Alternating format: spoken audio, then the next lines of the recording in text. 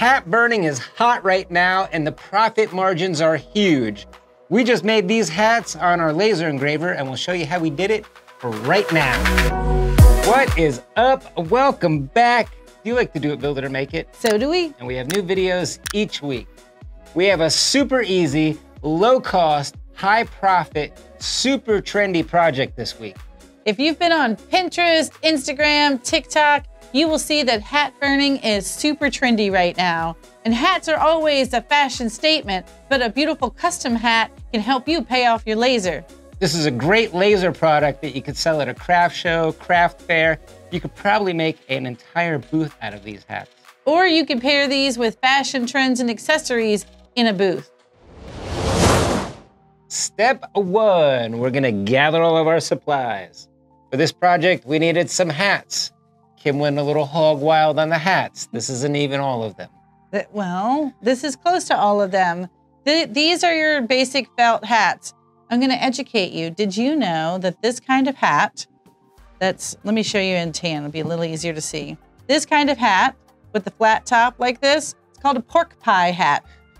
Did you know that? I didn't know it. Well, I know that now too. I was educated.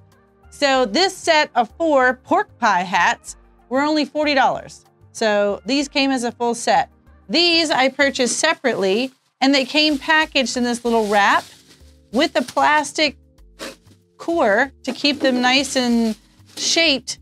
These are only $20 each. So I got 3 of these and I got 4 of these because I had to do some testing. I didn't know if it was gonna work on the first try. I don't think we're gonna sell any of these. I feel like we're gonna keep them all. I got some gifts I wanna give. I have some for myself. Right, because I had to get this black one. Look at this one. This one's beautiful. I got this one simply because it has red on the bottom, and I think this would make a really cool hat. If I can get it out of here, I'm gonna show you. Red bottoms. Yeah, look at that. That would be super cool, and I think that would be great to sell at a craft show. Yeah, you'd be making money moves in that hat. You know, somebody who wants to be like, oh, look, I'm cute in my hat, but you don't know that underneath it has some cool engraving on it, so. If you pop it up, I mean, you can see it. Yeah. You can look up at the sky. I think it's gonna be great. I'm super excited about this project and to really see the different things that we can do with these hats. I'm super stoked. We'll also be using our Eon Nova 14 because the Z depth goes deep enough that we can place the hats in there to engrave them. And we'll be using its onboard camera. This is the first time we've had the opportunity to use the camera on the Eon Nova 14. The camera will allow me to align my image in Lightburn directly onto the brim of this hat so that I can have perfect placement for each of my engravings, as well as know exactly where it's gonna be on the outside of the brim. Step 2, we're gonna make our design.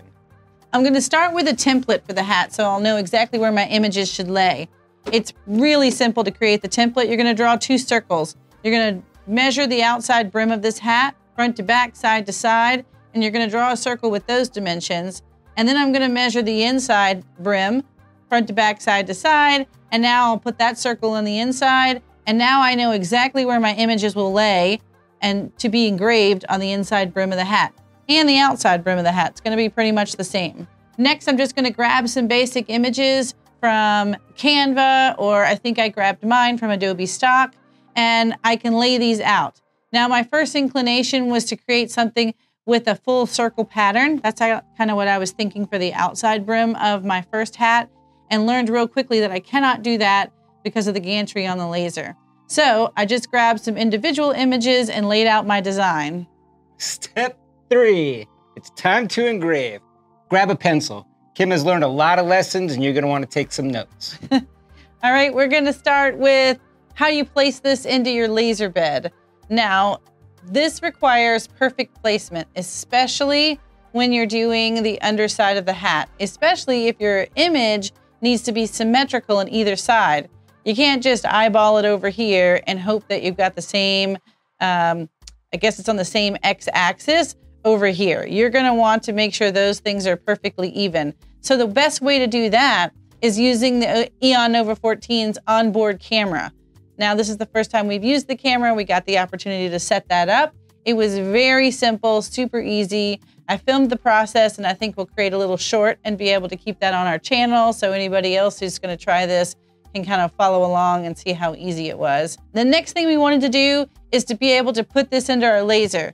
Now, if we're going to start with the top brim of our hat, I didn't want to lay this, especially this white one, right into the laser bed because it's going to be dirty. So I wanted to lay it on something, and then I didn't want it to move. So Garrett was smart enough to go find this little grate that we used for, I think this was a grilling grate, and we used it for sublimation.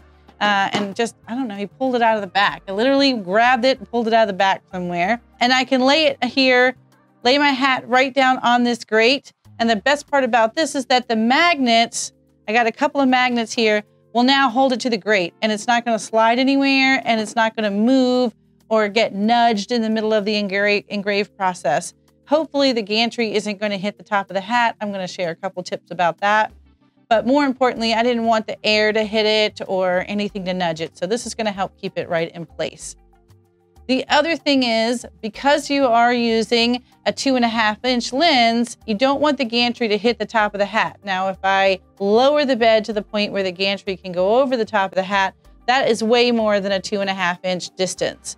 So what I found for our laser is that we're going to need, or with that 2.5-inch lens, I'm going to need to be able to engrave my images 2.5 inches from the top of the brim, which means I'm going to need to engrave them separately all the way around, and I do them one at a time.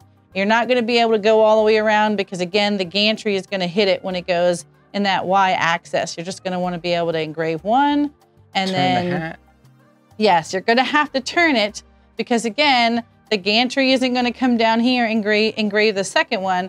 But what you can do is have the gantry come to right here and engrave the second image on the side, or anywhere in this basic plane right here, it'll engrave. And then when you get ready to do the back, you're going to turn it around and engrave the back of the hat. So those were the first tips for how to engrave the top of the hat. The next thing was how to engrave the underside of the hat. Now to do that, I'm going to need to set the hat up in our bed like this. Now again, I can lay it like this, but it's not very sturdy, and I was afraid as it began to engrave, it would move around. So we created ourselves a little jig here. We went into the Boxify app. You've seen us use it a lot of times, and we created a little box. And the great thing about this is we created a top and a bottom. So I have a jig for the top of my hat, and then for my pork pie hats, we can flip it over. I'll take this brim off. And now I have the exact size of this hat. So it's used for both of them. That was super smart on Garrett's part. And now I can just lay my hat down in here. I will put this box into the laser and be able to align my camera exactly with the image of the hat so I know exactly where my design's gonna lay. And this one will be on the same plane as this one, and they don't end up wonky from one another. With this one though, you can engrave a full circle, right? Yeah, I think the bottom side, you can do the full circle. We can lower the Z-axis all the way around, and I could do a full circle image on this one.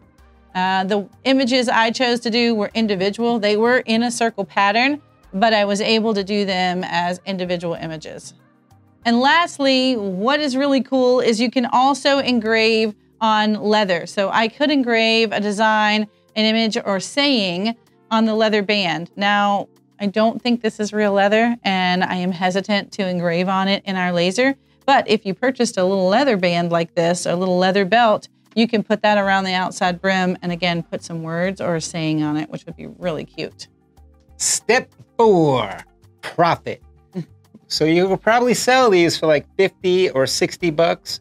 Whoa, I've seen them go for like upwards of 150 bucks. So. Right, all of these hand burned hats. But even with a hand burned hat, I don't think you can get the precision that we can with this laser. Yeah. You can see the details in these flowers.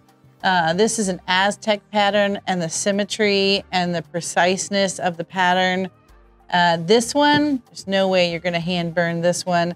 This one is a zodiac. It has bow and arrow on top, which is a Sagittarius sign, some symbols on the outside, and phases of the moon on the inside.